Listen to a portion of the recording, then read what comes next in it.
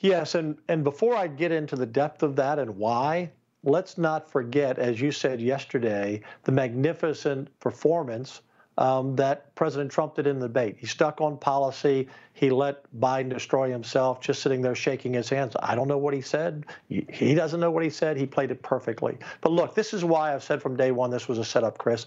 They set all the rules, remember. They didn't have to agree to any debate until really early October. They could have just said, we'll debate in October after half the votes were in. But that would have been too late to take him off the ballot, obviously. So they set him up, they being those people who want to remove him and put their own person back in place because they know Joe can't win. So they purposely set this up in June. And remember, they set the rules.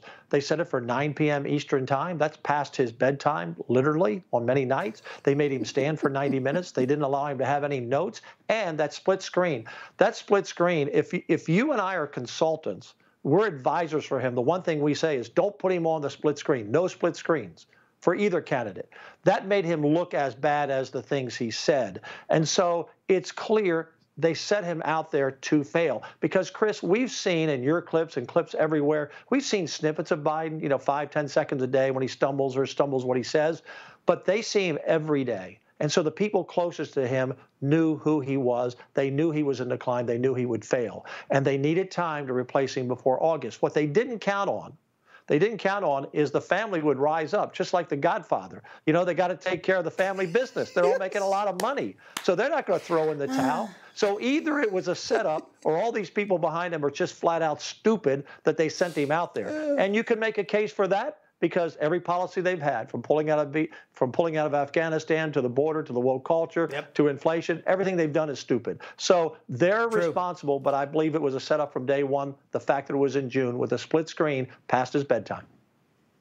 Yeah, I'm laughing because yesterday I also invoked The Godfather, and this morning on radio invoked The Godfather to define the Biden crime family. So let's get into some of those the quote unquote best moments of the debate that you were just making reference to, Governor. Watch this. With the COVID, with dealing with everything we have to do with, look, if we finally beat Medicare, and I'm going to continue to move until we get the total ban on the total initiative relative to what we're going to do with more Border Patrol and more asylum officers. President Trump? I really don't know what he said at the end of that sentence. I don't think he knows what he said either. Yeah, Trump couldn't make out what he said. Not sure anybody around this country can make out what he said. Biden's occupation of the Oval Office, Governor, as you know, has been an offense against Americanism on so many levels that you were making allusion to. But what about the left wing who perpetuated this fiction of Biden's competency? Do you think that Biden and they will pay a price at the ballot box and in the TV news ratings, for example, for this big con? So he's going to lose big time if he's on the ballot. I still don't think he's going to be on the ballot. And I think the list to replace him is abysmal. They'll do worse. Kamala Harris, she is a joke, literally. She can't stop laughing.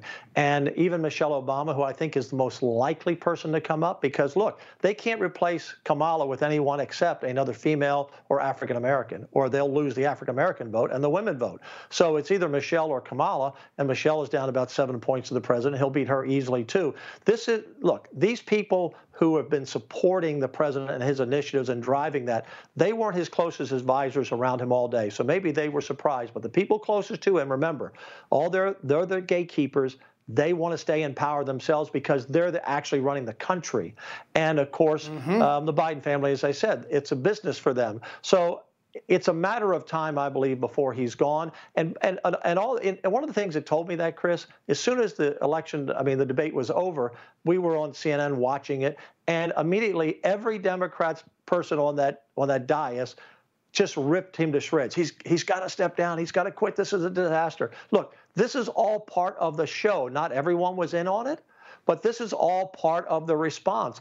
And it's like the Russia hoax. It's like the Hunter Biden laptop. Remember, they had 50 people sign a letter for that hoax.